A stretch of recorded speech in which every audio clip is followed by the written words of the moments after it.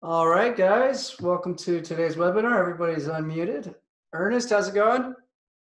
Going well, thank you. Thank goodness for our TLT today, huh? That's for sure. Oscar, how's it going? You got your TLT in today, I hope? Yes, sir. All I right. am in. At your allocation. Gold and silver positions as well? Silver positions also. Excellent. Karen, what's going on? You got your mic muted. And Rakesh, welcome to the webinar as well. You got your mic muted if you guys want to unmute. Ron, how's it going? Can you hear me now? Yeah, I can, Rocky. How's it going? Good, good. Maybe we should buy more of silver. Pull up a chart of the SPY here. So let's see. What did I think we did it at 288.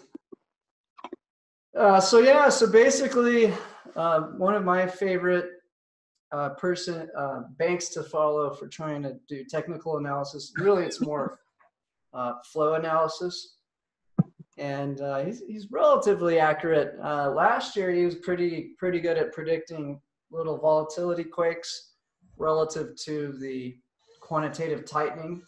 But after he got a lot of publicity for that, the Fed came in there and started to patch up those little opportunities he was finding.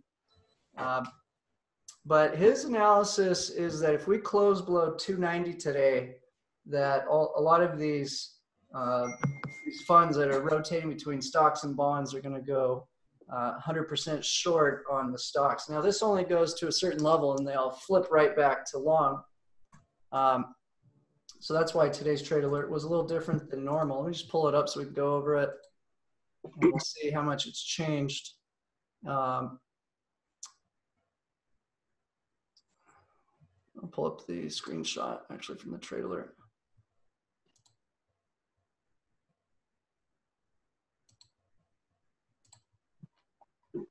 Is everybody able to do today's new trade alert with no problem?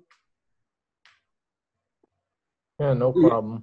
Okay, so I mean, I did I was telling this, the SPY 300, and that has not been bought yet.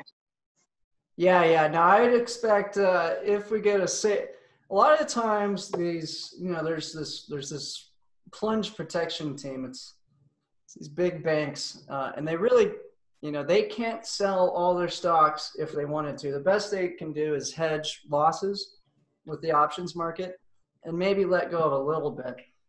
So in general, the whole financial system is not engineered for stock crashes. No, none of the big banks want that. Maybe some of the smaller hedge funds managing, between $1 billion and maybe up to $100 billion could be in the predicament where they want to short the market. But when you look at your big BlackRocks and all those guys with trillions in assets, all the big central banks around the world, none of them can ever sell their positions, at least not in totality. So there's a lot of reasons why the market wants to push it up higher. But these short-term guys are going to sell. If we don't close today at 290, there's a high probability that they will be selling very strong tomorrow and Friday. Now, my expectations is they're going to let all the weekend sell it all out today. And that's why we're a little late on the alert. I was trying to give us as much time as possible for the prices to get as low as possible so that when we sold that put, we get the maximum profit and the cheapest setup. So it's gone a little bit lower than when we did this trade by about 90 cents. But I'd expect they come in with a huge buy order at the very end of the day and try to get it above 290. So we'll see. If I'm right, here's kind of the look. Now, the idea is we have a little bit extra duration on our long call, but we realize there's a high risk here. So I didn't want to be taking on a huge amount of risk like we did Monday in this position. So if I had just been $2 tighter on that put on Monday, our return today would be instead of 0.4% for the month, it'd probably be more like 0.6. So we would have had, even better profit. But of course, I was not expecting this at all. And so our maximum risk going into this trade is $1.97 per share. And here's what's really important to keep in mind when we look at the risk we're taking in the SPY. We've got to ask ourselves, if we get another scare in stocks in the next 48 hours, which is possible for sure, do we have protection in the other piece of our portfolio, which is the TLT? And so we sold the 148. All right, Murray's in. Murray, did you get the trade alert after all?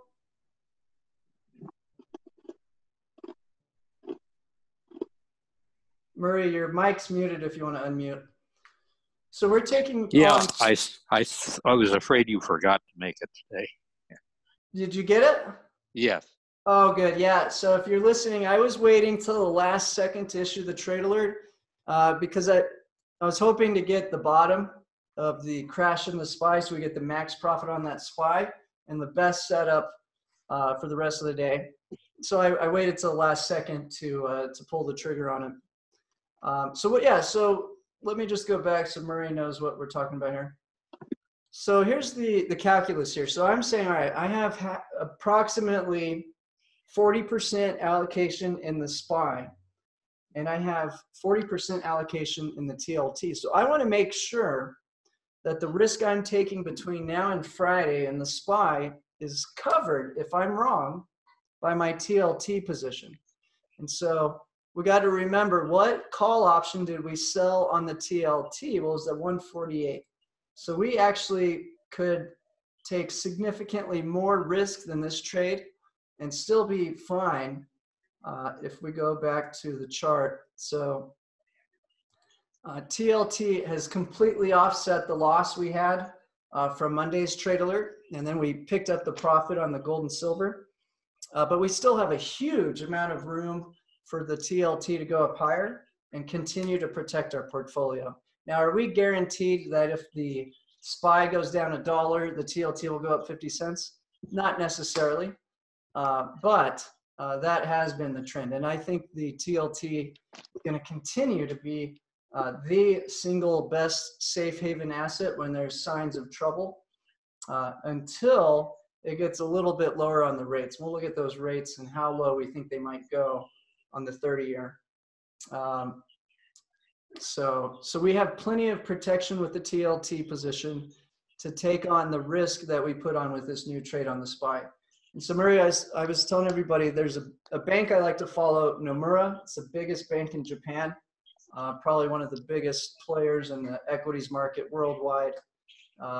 And their central bank doesn't just buy bonds, they also buy stocks. So they're probably one of the single biggest purchasers of US equities. Regardless, though, we have a maximum risk of $2. And as you can see, this actually has the wrong.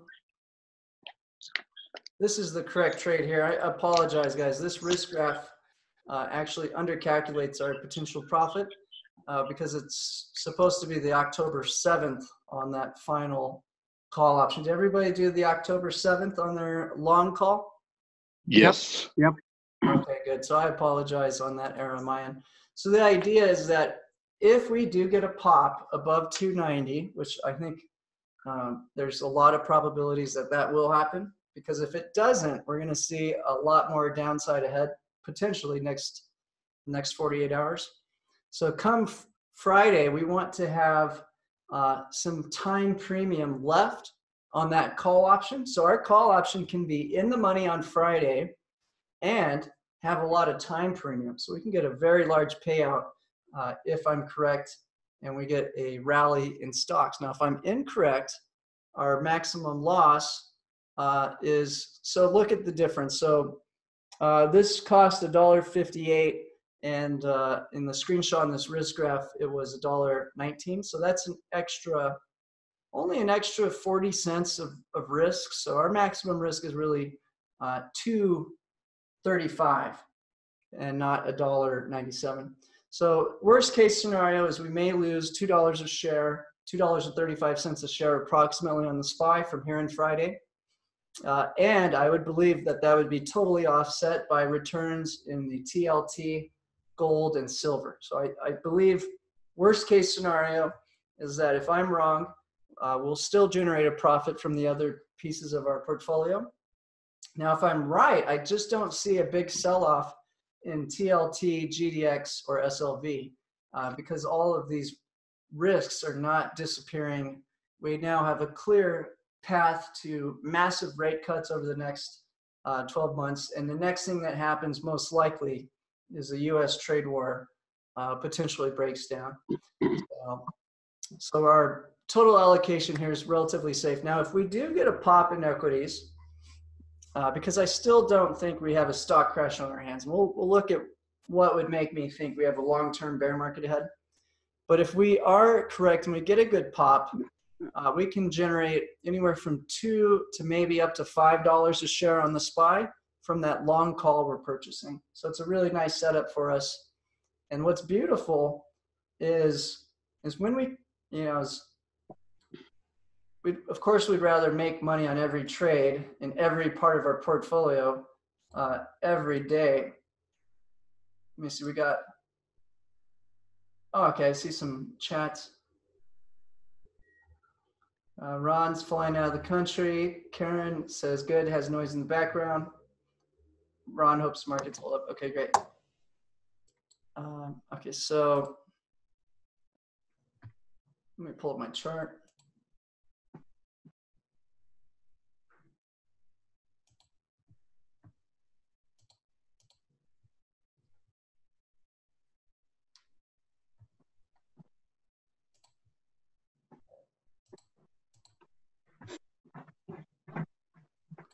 So we had sold the 293 right here. And so this big, the reason the SPY is so lucrative and so valuable to own and has such high returns throughout history and such high premium in the call option market is because it has a great deal of risk in its asset. So it's a much riskier thing to own than something like the TLT. And because of that, when we can own a put and then have the asset drop significantly below our put, that means we were able to sidestep that risk and not have it impact our portfolio to such a degree. So I look at this as really quite a gift from the SPY for us to have a nice period of profits ahead, as I don't think we have a long-term bear market at this point. Now, we got the impeachment fears. You turn on CNN, they're absolutely hysterical. You go to Fox, they're totally, for the most part, ignoring it. You go to CNBC, they're really more concerned about WeWork and all these different IPOs failing. And of course, trying to cheerlead everybody in to buy the dip. But beyond that, I think there's only really two things that would really frighten me for a long-term bear market. So number one would be if we actually saw our top companies having bad earnings. That's not the case yet. Microsoft had a record profit. Nike just had a record profit. Really not seeing a decline in profits. So I'm not afraid from that. The ADP report today was a little bit less than they expected, but hey, it's still growing, 130,000 jobs. We've got a jobs report coming out Friday that'll most likely be strong. So overall, the data in the States for me is strong. Okay, that's one. Two, let's look at this chart going back further.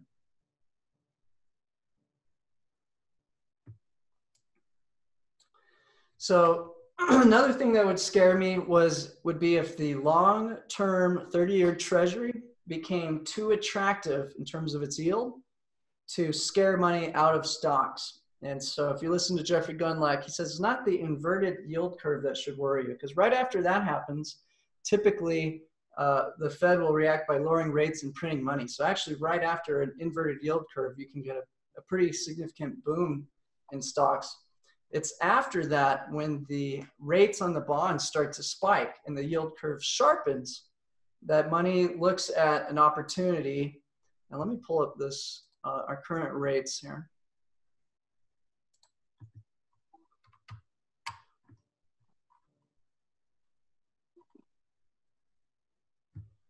Okay, so right now, you know, we know the US is trying to target a 2% inflation rate. So buying a 30-year treasury, at best, you're trying to break even right now, or you think that inflation will be less than 2%. If we go back to the last crash in 2018, this was a lot different picture. And these rates were actually significantly higher. So all of a sudden you have a Fed raising rates back in the last quarter of 2018. You've got quantitative tightening, pulling money out of the system. And then you're getting very high yields on the 10-year. I think it got up to 3%. And so then you got to ask yourself, do I want to have almost a risk-free trade where I make 1% a year after inflation on the 10-year treasury, or I want to gamble on stocks ahead of a tightening monetary policy? And so that's what caused our last crash in Q4 of 2018. This year, it's a different picture. The clear path for the bond market is lower rates. So where else are you going to invest your capital? And I would argue it's going to be in US equity. So my major prediction right now is that these banks have built tremendous amounts of allocation to the bond market, not just treasuries, but also junk bonds. Just they're taking these bonds of all the corporations, turning them into a new security that lumps them all together, a lot like they did in the 2008 crisis when they did the bad loans. The banks were giving out loans to people who didn't deserve them, had no income. They're buying, you know, $500,000 houses, and they're making $3,000 a month. Well, the picture this time is now the same thing, but in the bond market with corporate debt and sovereign debt. And so there's just no way they can sell these bonds for a profit. A lot of it's negative yielding. So if they do hold it to the end, it's a guaranteed loss. No way around that. And so they're trapped. They know they can't get out of these bond positions without causing a mass exodus. And so I believe what's happening right now is they're patiently waiting for the central banks to come in and bail them out. So they buy these bonds back from the banks for a big profit. Their balance sheets will now be wide open to support the equities market. So that's what I think is going to start happening here. And we're seeing it already. I'm not just predicting that this will happen. It is happening. And just today, for example, the New York Fed purchased $2 billion of treasuries. Now, they can't buy it straight from the auctions. They have to do it from the dealers. So isn't that handy for the banks? So that's what I believe will happen is we'll see these rates drop lower, kind of just following the German yields. I think there'll be a spread between the German yield and the US yield, and that would be our best indicator for just how low our Fed is willing to allow the rates to go. But it can't go too low, otherwise the banks and the pension funds get dramatically hurt. So let's look, and here's your German bonds all in negative territory. So they can go much lower than they are now. I would guess probably around 50 to 100 basis points before they try to peg it there and just do massive QE. So that's what I'm expecting is probably another 50 to 100 basis points in rate cuts in the next 12 months and the resuming of QE. Now, everybody's saying they're going to try to word it a million different ways. In fact, they're already doing it and not even talking about it. So that's really what I'm expecting. Now, what could derail the stocks? We look at a few charts. The biggest supporter of stocks are the central banks and the corporations. And you got to realize these guys have an indefinite lifespan. They don't have to worry about, a 1-year correction like we've had in 2008 or 2000 because corporations never die and the central banks never die. So they really aren't super concerned about equities right now having some sort of pullback. Let me go to the chart. So if we have relatively free credit corporations, which this is the LQD ETF, companies like Microsoft can actually go to foreign countries and get debt at a negative rate, and they are. And so that means they're getting paid to borrow money to go buy back their own stock. So it's going to be hard to have a serious long-term sell-off in equities when credit is cheap. So that's one good indicator. What about below the top companies? Well, we look at HYG, and again, it looks healthy as well. So companies have access to credit. They can buy back their own stocks, and they're doing it at record pace. So that's positive for us. The earnings are still strong, so that's positive. The job growth is still strong, and the rates are still headed lower. So what would derail this? I would argue most likely the only thing would be a major escalation in the trade war. And unfortunately, that seems to be what's headed our way. Now, can we get a period of peace? I've done some studying of the Cold War, which lasted a very long time. And there's periods of peace and there's periods of escalations. And you think it's time to just jump on the bear bandwagon right now. But actually, if you go back and look at the beginning of the Cold War, it actually was very bullish on equities as these two countries would print money, support their markets. And that's what I suspect will happen aggressively in the next 12 months. So I still remain constructive on our long SPY position, despite obviously being wrong in the short term currently. But because of our general strategy, obviously we're still making a nice return. In fact, I was very happy to see we're already at a 0.4% return in the first 2 days of October. So it's working out well. But boy, if you're not following the bond portfolio, now's the time to make sure you are. Most likely, if I'm correct, we'll see bonds kind of just stay where they're at for the next few weeks, and a major rally in equities in October and November, trying to get ahead of lowering rates and QE. Now that big catch is if we get some major negative data in the U.S. economy, that could derail that plan. And of course, the bonds will pay off again, or the trade talks break down. But they're not even scheduled till October 11th. So I believe there's going to be a period of hope at least. Okay, Rocky says, is it a good time to buy TLT and GDX? Yeah, Rocky, the strategy is not a timing strategy. It's a total allocation strategy. So the best bet is to follow the strategy at all times and not try to, even myself, I do my best to predict these markets. I was wrong, but because of the strategy, we're up. And now I don't think I'll be wrong in the long run, but in the short term, certainly. I was telling everybody we're going to break above 300. We were positioned for very bullish setup on the SPY. And what do we have? We have CNN going hysterical about impeachment inquiry. And we've got, I thought the Chinese would buy farming goods. They did, but I didn't anticipate the U.S. would not reciprocate in any way, shape, or form. In fact, the nicest thing the U.S. has done was remove a few tariffs that were related to food. They really haven't done anything to the core demands of China, which would be to delay the December tariffs and to obviously let Huawei continue to do business and buy all these chips from companies like Qualcomm. Without Qualcomm and without the Android platform, their biggest phone company is likely going to go bust within the next, or at least have a serious downturn. And that's a huge part of their, one of their top companies for China.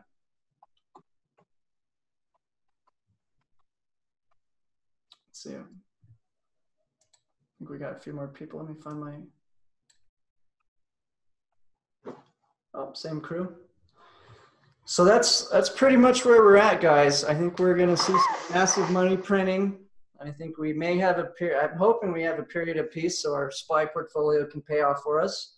But if not, those precious metals and bonds are going to go up. So this general strategy is very strong.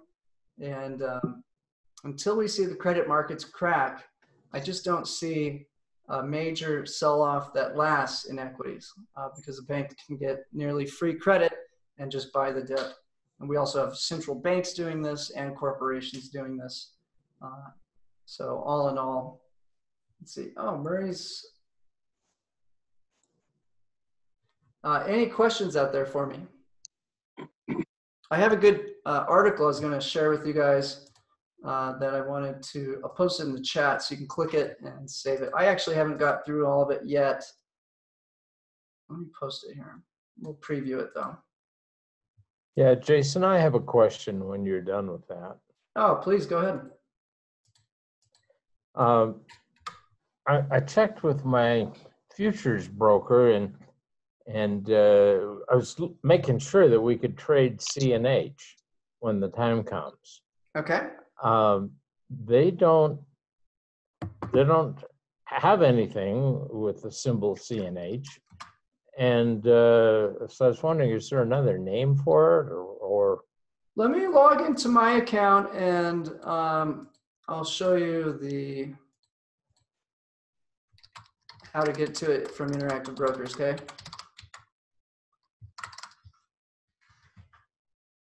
This is just to test it. I just set this account up just to play with it because our boot camp's going to specialize in teaching people Interactive Brokers. But did you guys see Schwab came out with $0 fees yesterday? Murray's got Schwab. I bet that made you happy. It always helps. Yeah, it doesn't hurt, huh? Also, TD Ameritrade has also come out. Yeah, they had to. Their stock was crashing. Right. Okay, so you go to CNH in the search bar, scroll down. Now, I would love to do the futures options because it's such a better way to speculate, but it's on the Hong Kong exchange, and unfortunately, they don't let you. Americans can't do that. So unless you had some sort of citizenship, probably in Singapore or Hong Kong, or a company maybe formed out there, it'd be hard to do that. And it's like the futures product. We're going to do the front month. Trade, sell, probably just a market order would be fine. So every contract represents 100,000 US dollars. And we've already had 25%. The way this is headed, guys, I think they may devalue this significantly. So the actual buy and sell orders for this will be part of the boot camp program, not part of the normal advisory. But yeah, that's the setup we're looking at. So this would essentially say we want to sell the currency at today's rate and then buy it in the future. And we're speculating that the cost to purchase CNH would go down. Now, in terms of how to find the access to this in your broker, I'll show you this.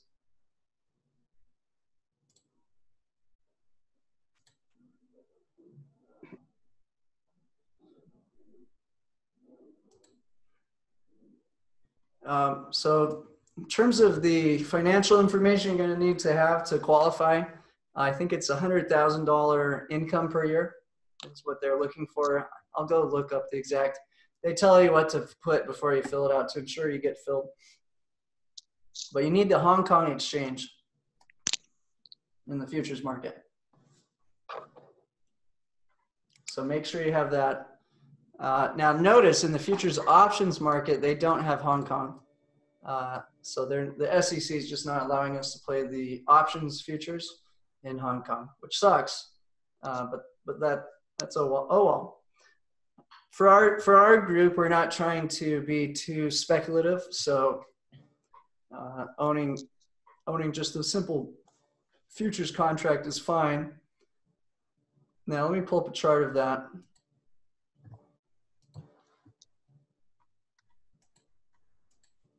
Kyle Bass had a comment on this picture. Does this make anyone else feel uneasy? Of course, he's referring to a very similar photo of Hitler driving around in his car, exactly like that. I'll try to find the photo for the next time. But yeah, I think what's important for us to look back on, and if anybody wants to study some history to kind of get you prepared for what may be ahead, go back to the Cold War. Look at all the documentaries.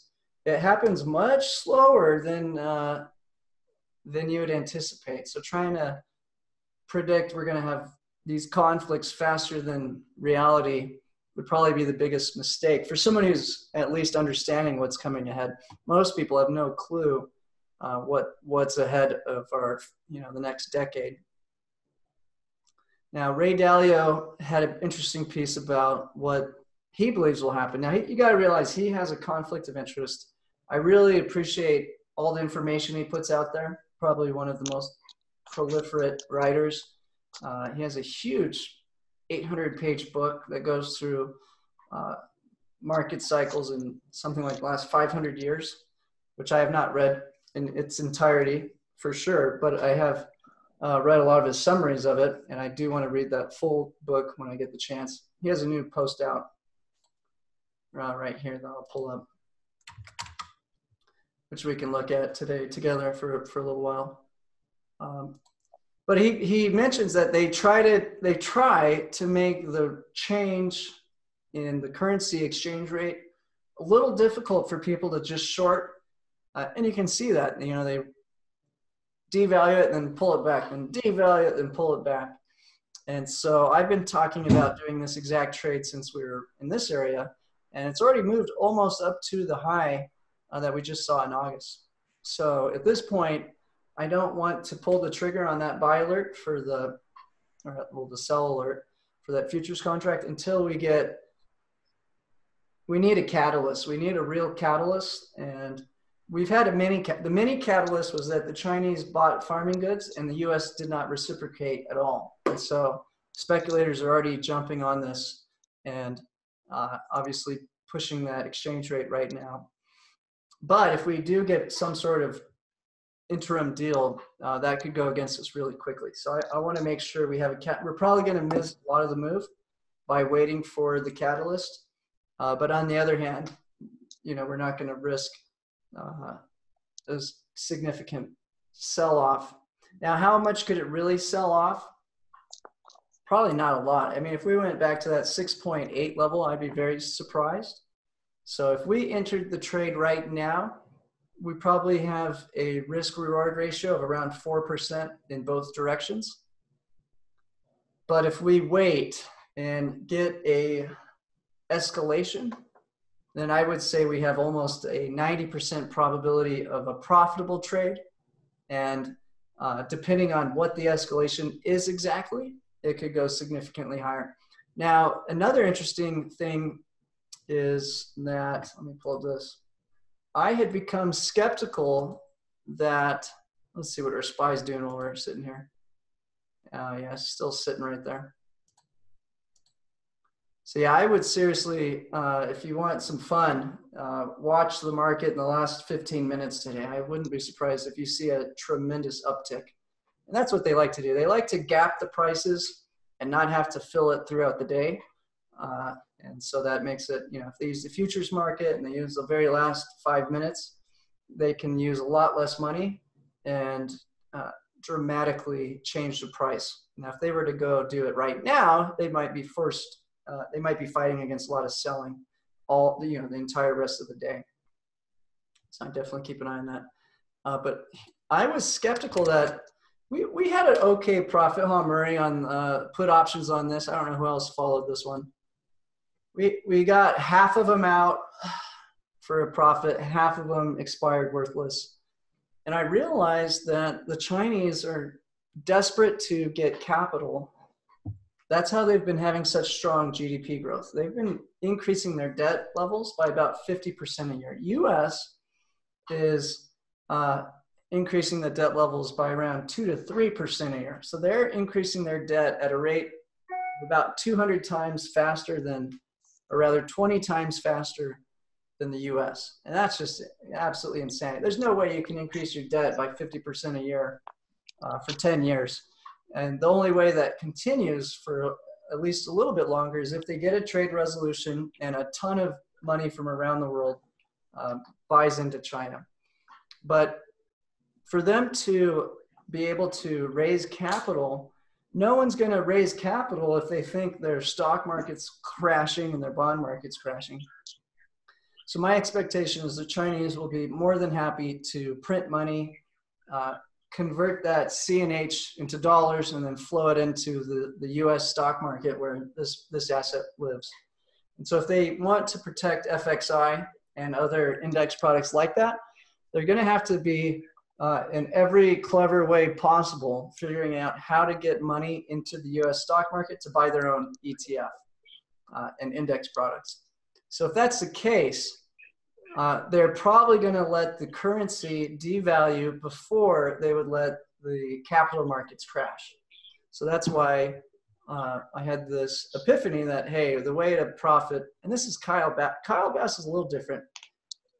If you study Kyle Bass, billionaire investor, I like to listen to him. He's trying to short Hong Kong. So he has a lot of interviews out there. If you just do Kyle Bass, Bloomberg, Kyle Bass, Real Vision into YouTube, some great interviews. Basically, he's saying China has grown at a much rapid rate relative to Hong Kong.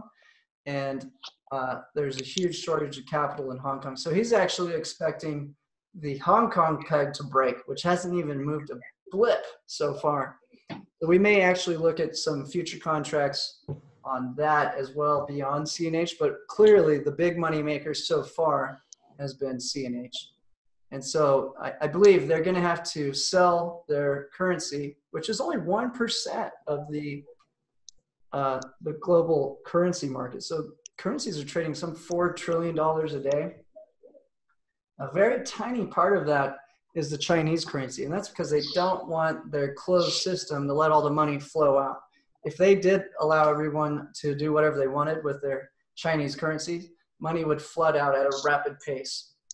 So they're carefully controlling this exchange rate, and they're trying to also offset tariffs with it. So this play has two main ways to pay off. Number one, if they need capital to support their stock and bond markets, they're going to have to get dollars. And this may be one way they do that. They sell their local currency for dollars, flow that into US stock market. The other catalyst for this is just an increase in tariffs. So if the US does not make that threat of, now they're saying the threat of delisting the Chinese was a rumor spread by Bloomberg and not by the Treasury. So What's that's going interesting. on with all your stuff? So we got two big pressure points pushing this currency to a lower exchange rate, and why I really like that. So hopefully you get that figured out, Ernest. Okay. Go ahead. But yeah, that's how to get it. Which broker are you at?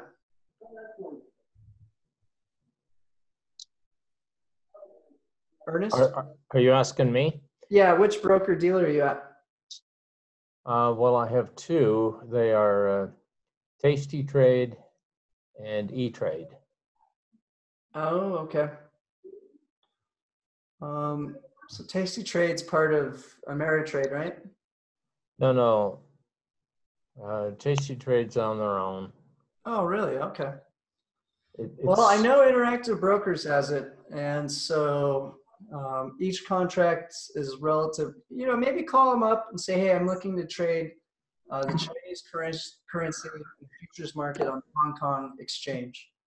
And that in Interactive Brokers, and here, I'll show you another way to find it, cmegroup.com.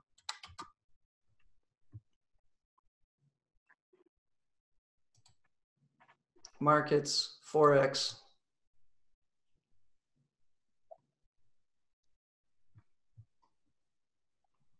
There it is right here.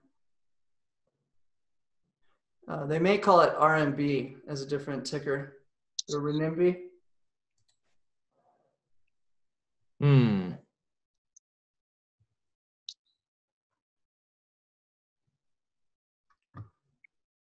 So it's not a super liquid market. You can see the volume. I mean, from our point of view, I mean, that's an incredible amount of capital. My recommendation is going to be one contract per $100,000 in your portfolio for a target return of around 4 to 8%. So that's a realistic short-term profit I can see us generating from that trade alert in a short period of time with the right catalyst. Now, we're probably going to miss some of the move. I'm seeing these exchange rates are reacting extremely quickly. Now, on the other hand, if the U.S. does want to delist the Chinese securities, that would be incredibly devastating to equities markets, to the banks. The banks have hundreds of billions of dollars they've flowed into China, and there's no way to get it out. It's a trap. And so if this major decoupling really did happen, then most likely they'd have to give everybody a warning and look out below. I mean, that's when we'd want to buy the put options on FXI. So put options on FXI, I would have in our normal advisory, but trying to do these more advanced futures trades will primarily be, the buy and sells will be supported in the boot camp. But yeah, here's the futures contract. I'll post that here so you guys can try to find it in your accounts. So let me pull up this Ray Dalio article. So Ray Dalio apparently was very early to see the opportunity in China, watch their growth. You know, he's been out parading and cheerleading for China for the last few months. He's got, from what I understand, at least 20 billion of his $124 billion fund is from China, maybe more. And so, of course, he's going to say positive things about it. But he's got some good points. And he just points out at the current rate of GDP growth of around 6% for China, you know, even if you said that was inaccurate, say it's even 3 or 4%. And then you compare that to the GDP growth of the US, which has been around 2%. In the next 10 to 20 years, they're on track to become the highest GDP country in the world, no question. And so from his point of view, in a lot of these recent interviews, he blatantly says, hey, I don't know who's going to win the trade war. But from my point of view, I want to have allocation to China just in case. And has, you know, he has good presentations for that. This piece talks about what happens when two major powers become in conflict with one another. And when you have two powers, one power that's rising to challenge the bigger power, it almost always results in conflict. It ends in war, and then you have a period of peace because whoever wins the war, everyone else is scared to confront them again. And so he compares this to the 1930s and believes we're headed towards a big depression where the big picture view from his point of view is there's tremendous debt around the world. We're going to have to service this debt and work it down. And now there's this huge inequality gap.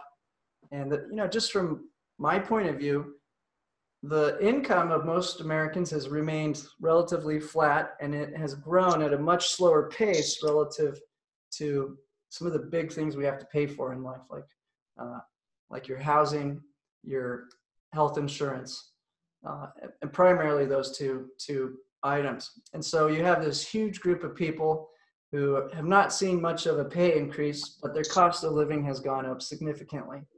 And so this is causing lots of populism around the world and conflict.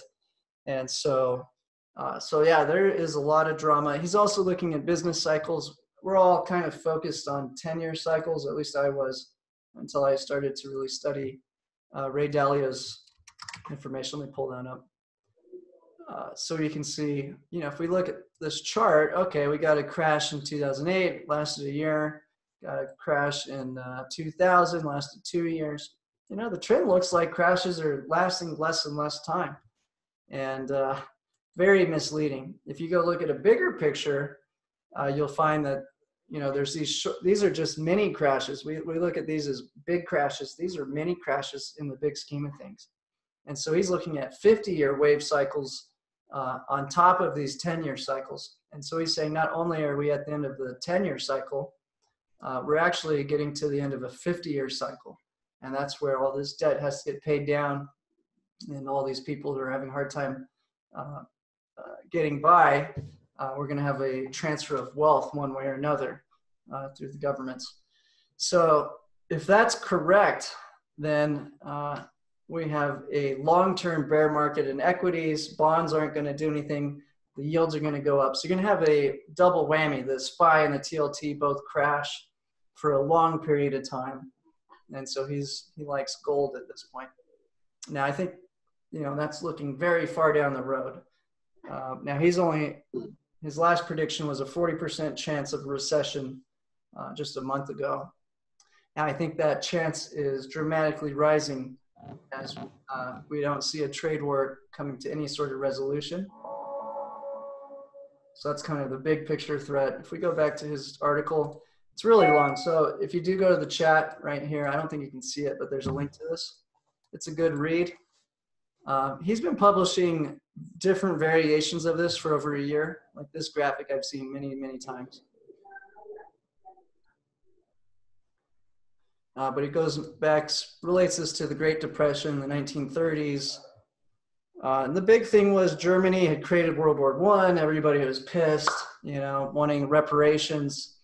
And everybody got so greedy that they punished Germany so much that they began printing lots of money. They changed currencies. They did all sorts of crazy stuff. They ended up with hyperinflation. And because Germany went bankrupt, it took all of the surrounding countries around it and eventually the US. And then what did we get? We got Hitler and World War II. So I think he's predicting something of that nature happening in the next decade because of our circumstances. And if we do cripple China, clearly it will cripple the rest of the world. And I also study, there's another resource I'll give you guys. Let me see if I can find it.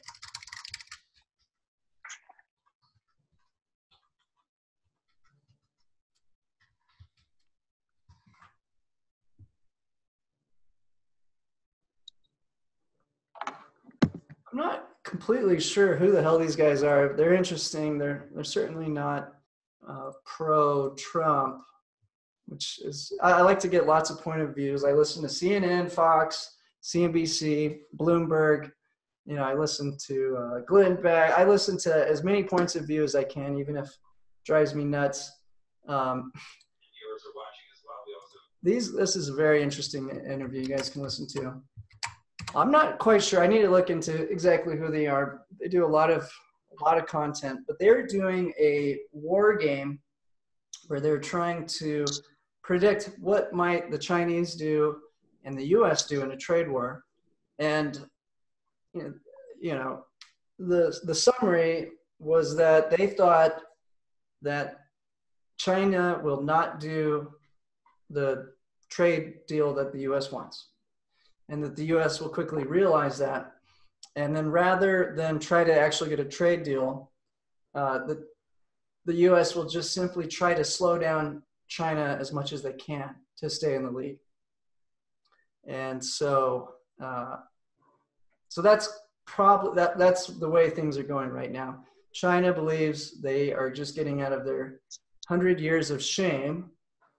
From their point of view, they've already stolen the golden goose. They've stolen so much technology that, they can now develop their own technology. They've had all their kids in our best schools. So they've really planted the seed for prosperity in China. The problem they have is a huge amount of debt. So they're going to have to restructure that debt. If they get cut off of capital, certainly they will have a period of depression, most likely in China.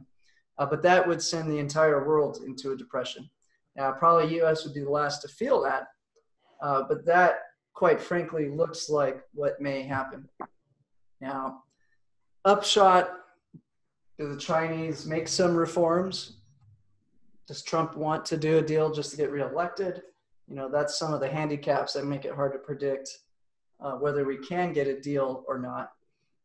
And even if we do get a deal, will they abide by the terms, or does this just re-escalate in a few years?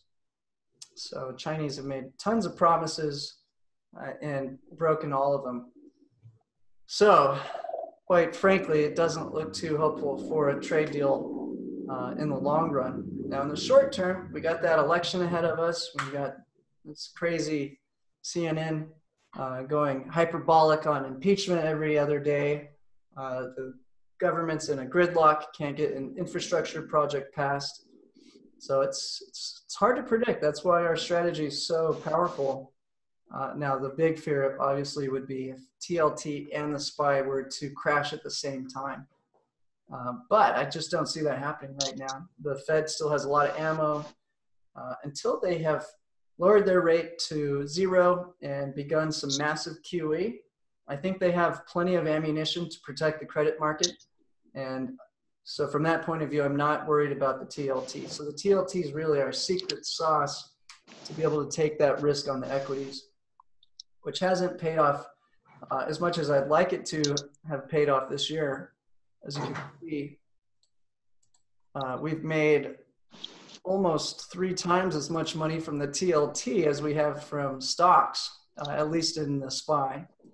Now, our Tuesday trade has done a nice return and picked up a big gain just in the last few days from silver, but that's not even the same asset class as equities. So I still believe we're very early in this war with China. It's going to last a long time, and until okay, Rocky says, what's the scenario the TLT crashes? With SPY. With the SPY.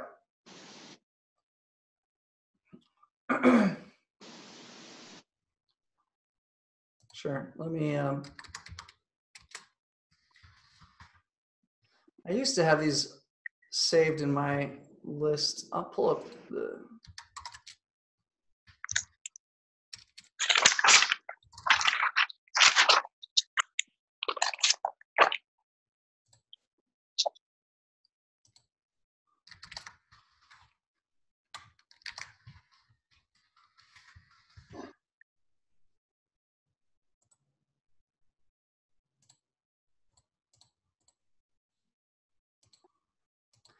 Okay, so so here's what Ray Dalio is talking about. You know, these are many crashes we had. Okay, he's looking at something like this, 1965 to 1982. Okay, that's right during the Cold War. It's also right during a period where we had done massive programs to try to support from the 50s through the 60s. We did massive government programs to help people, and eventually that caused inflation. And then in front of inflation and lots of debt, we entered a Cold War. And you know, with those two combos, you get a long-term bear market, or what Ray Dalio would say is this. So if you look at this as like a wave, you got the little mini moves, but then you got the big wave. And so he's saying these little crashes are just tiny little specks compared to what's ahead. And so he's expecting something like this period right here. Or we don't have a lot of good data in the 30s, but something like that. Let me go back to the big picture.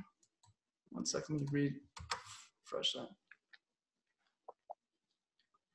that. So we have the same setup. We've got massive subsidies in the US government, huge deficits, growing debt, and we're about to enter a 10-year plus Cold War with China.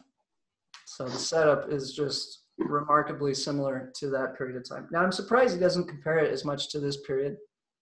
I think maybe he likes the analogy of, you know, the pressure the world put on Germany to basically bankrupt them caused a global depression.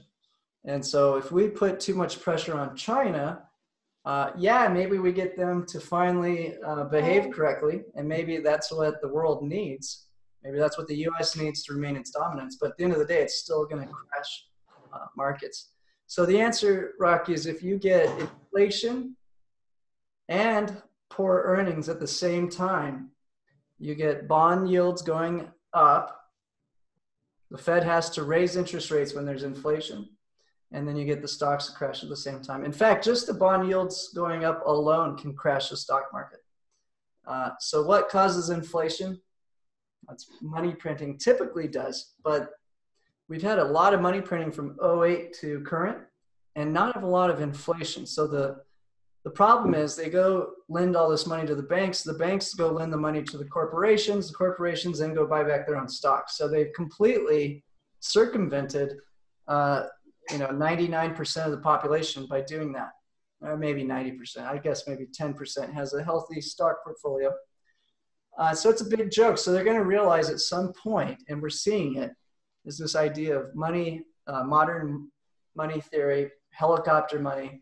Basically, the central bank will circumvent buying the treasuries from banks and just start loaning money directly to the government, and the government can dish out the cash right to the people. So this is quite frankly almost, in my mind, guaranteed to happen within the next 10 years. Maybe not in the next election if Trump's in there, but you get somebody like Elizabeth Warren. They want to do that. They want to take the money, bypass the banks, and give it straight to the people. So you go start printing a tremendous amount of money, give it to the people.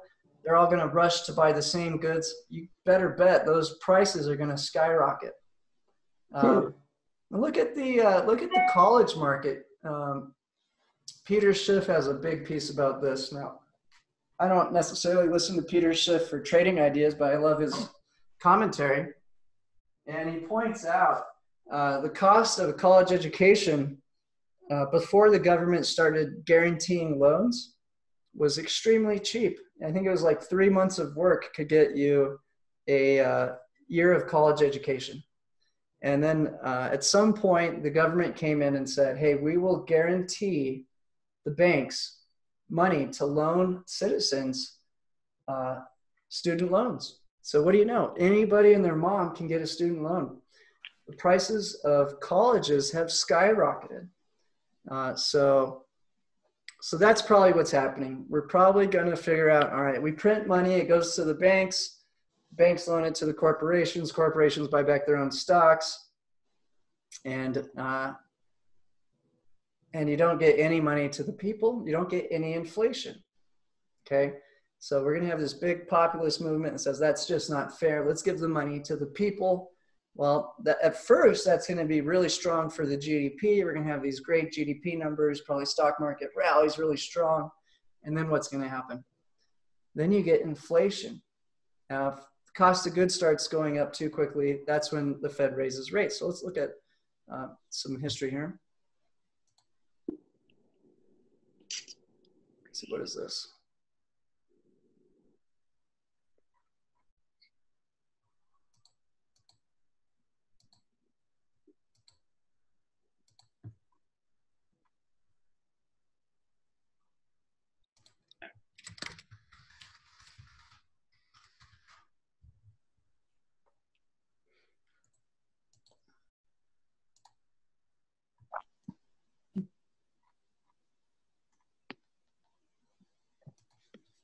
Okay, here's your federal funds rate. So here's how you get the crash that really hurts everybody, or at least if you're not prepared for it. Now, we understand the risk here, but okay, so look at here. 65 to 82.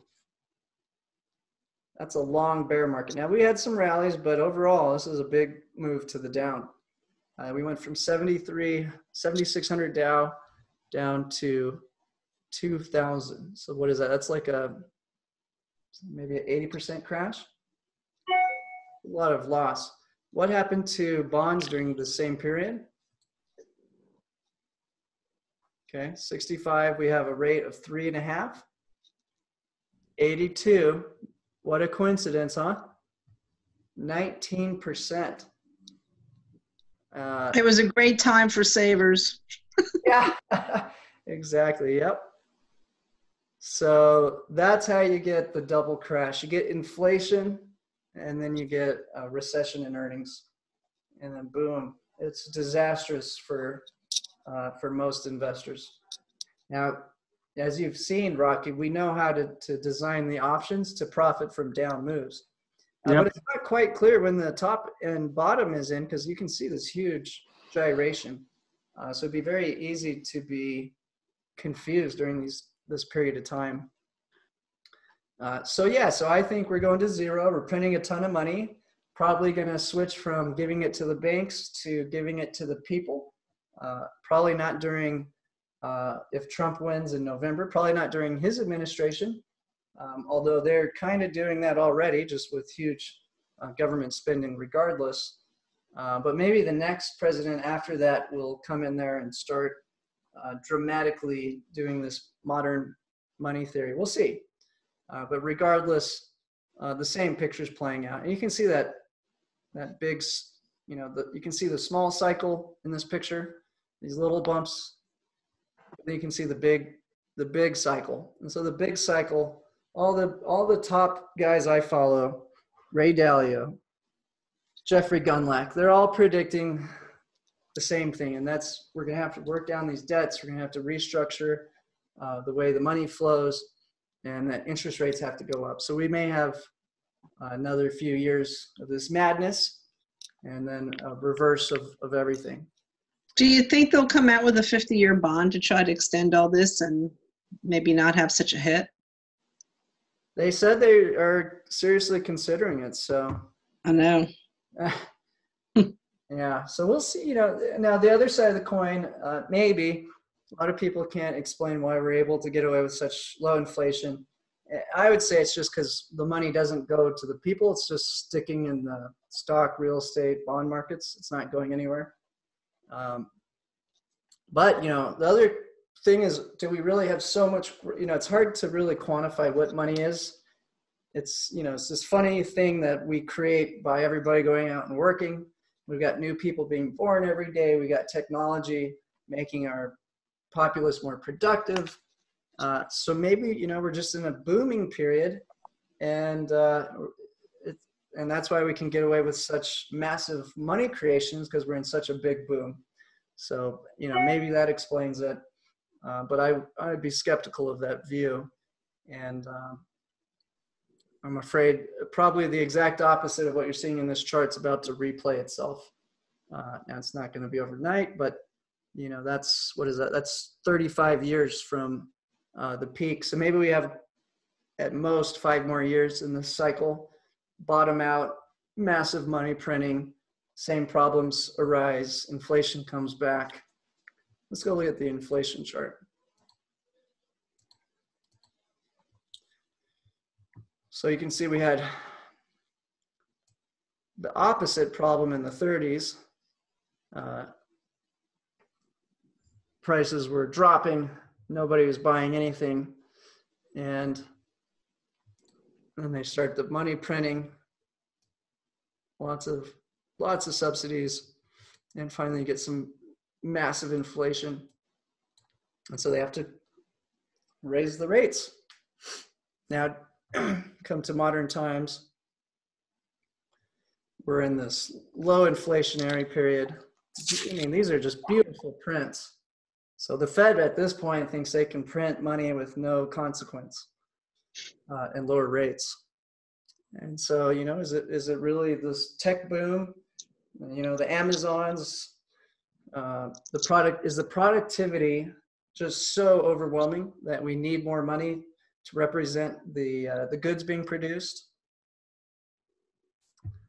Or is there just this loophole in the system that's creating these low inflation numbers, and we've got some serious trouble ahead? So most of the folks that are a lot wiser than I am believe that we have some serious trouble ahead. But I still try to keep an open mind. As you can see, we're still long the SPY, we're long the TLT, and waiting for some of these problems to really arise. But at least we know, a little one-year crash is not necessarily our biggest concern. Perhaps a 10 to 15-year bear market is more of a concern. And it could be as little as a couple years ahead that this all begins. So just from guessing, I would think we're several years away. But if we get a major decoupling with China, that could really accelerate the nightmare for investors who don't understand how to use the option markets to do what we're doing.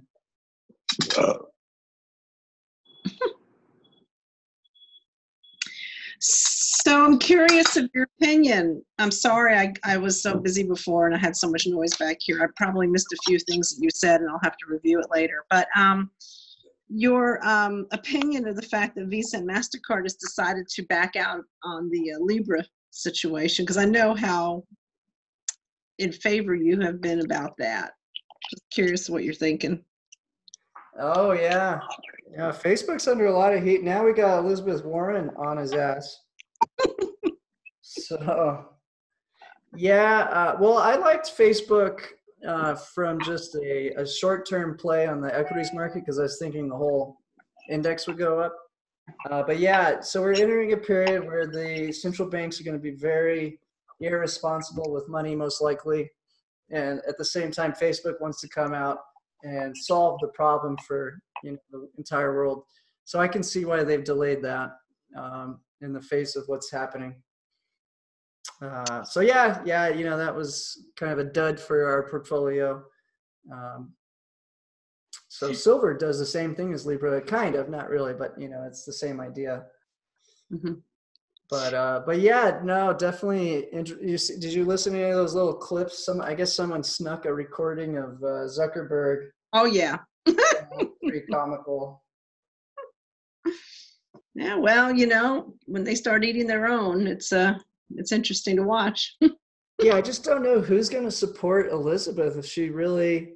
I mean, it seems almost with certainty that'll be the runner-up for the Democrats. So, well, isn't it interesting? It's just typical politics. The politicians say to the extremes, and then they wind up not doing that when they get in there, versus what we've got now, which is Trump that said exactly what he was going to do, and he's doing it because he's not a politician. So yeah, what is she really doing? Is she, I don't know. I mean, nobody really knows. These people, it's garbage, and it's really sad, the state of what we have right now, because you can't trust any of them because it's politicians. Well, she wants to do the universal health care. Tax. I tend to believe her because she's been on these things for some time. So I think she might be a little unique this way, that she is saying exactly what she really believes. I don't know. I mean, I believe her. I think she'll be sabotaged by her own party. Yeah. I believe her from watching all the Democratic debates. I think she's, she just seems kind of naive and honest, I guess, is how I would describe her. And yeah, but at the same time, I mean, that would be she would be very frightening if she went in there. So just in my opinion, of course. Yeah, you have to have the support of one of the two, powers to be. On the Republican side is probably the hawks, the military. And then on the other side, you got your healthcare and your media, and then you have the tech companies. So, Jason, I just fell out of my chair. Did I hear you call the Indian princess honest? Okay, well, she's not honest about herself, but her ideals maybe. She keeps pushing those ideals, and I mean, she's been pushing them forever. So, but no, she's not honest about herself. Let's clarify. But well, I believe she is going to try to push her policies that she's been pushing. But look at Bernie, man. He was going to win. He was easily going to win the last. He's going to take out Hillary, and they went and sabotaged him real quick. Oh yeah. Well, now he just had 2 stents put in his heart today, or something, or last night. So good luck for Bernie. I mean, Bernie will sit there on the Democratic debate and shout at the commercials on this very show are corrupt. Like, oh, Bernie. Bernie never quite lost his Brooklyn accent, but what can I tell you? My New York accent. What if they can find enough legal loopholes to, I don't think they have it, but if they did, they impeached Trump. Elizabeth Warren wins the election. Oh my God. So sometimes I wonder if, let's see what the spy is doing now. Well, you know, and I was going to ask you, I don't care who, if any of them on the Democratic side wins, because let's face it, they've been, you know, the brainwashing is very thorough here throughout every media outlet possible, and all their favorite little showbiz people. It's just absurd. You know, we have a problem when Nashville is gone liberal. I mean, Oh gosh, yeah. Oh, and it has, and I can tell you because I have a presence up there, and I just want to tear my hair out, going, "What is wrong with you people?" But you know, it's really unnerving, and I think to myself, and listening to you and reading all this stuff, and I say, "All right, if what you're saying is true, they're going to come after any of us who did everything as hard as we could the right way, saving." For, you know, and not leaning on the government for every doggone thing our entire lives, you know, so that we can have a good retirement, and everything does go turned upside down. I mean, I know the program does protect to a certain degree, but I'm starting to think, what's going to happen if she gets in? Is everyone all of a sudden going to go jump out of the US dollar and go to Bitcoin or various other cryptos? Just because we don't know, you know, I mean, you know, when you're saying they're going to transfer this wealth over, this is very disturbing. And I need to have my head straight on what does that really mean, you know? Yeah, it's hard to predict. Well, Look, guys, we're getting a little bit of that rally already, so we'll see. It could be I had watched the last 5 minutes for fun. I bet you see a huge uptick to close out the day. We'll see. Yeah, we'll have to keep a close eye on old Elizabeth there, that's for sure. Pocahontas. I love it. Oh, you guys are it's going to be brutal. I mean, I can just already see. Get the popcorn. Oh, God, it's going to be a treacherous 12 months. I mean, they're already getting you can see CNN's already trying to create as much drama as they can. Of course, anyway. All right, guys. Well, any last questions? Yes, I just want to ask you, since you're looking for resources, would you like for me to send you a couple that I listen to from time to time, but frankly, I don't have enough time sometimes, and maybe you would like to? Sure, yeah, always open to new info. My watch later thing on the YouTube app never ends. So there's more info out there.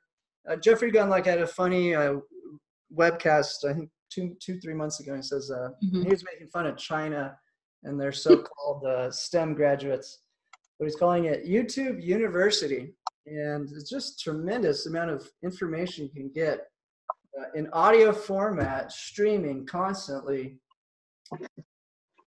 Yeah, Rakesh, I'll put together of the top sources I listen to. So I like to listen to quite a few people. By the way, I'm just looking at Zero Edge.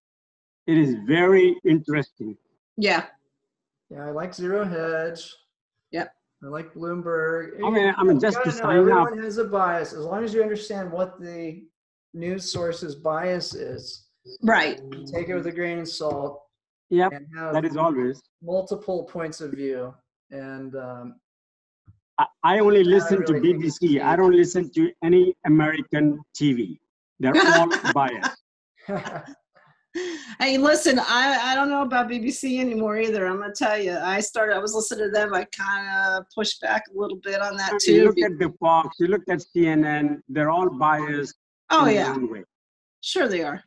Yeah, so no point looking at them. If you really want a fair assessment, you got to look at somebody else indeed. Certainly. All right, guys. Well, I really appreciate your time, and we'll keep a close look on the spy for some fireworks to close out the day. And where should I send that information? By the way, Jason. Just to support is the only email I actually have over there. You got it. Cool. Thank you, Jason. Great job. All right, guys. Well, until tomorrow, we'll probably have a very similar setup on the TLT, nice and wide open to protect our spy, and then no other changes. All right, very good. Thank you. Take care. And when I did do today's trade. Okay. Thanks, bye. All right, bye.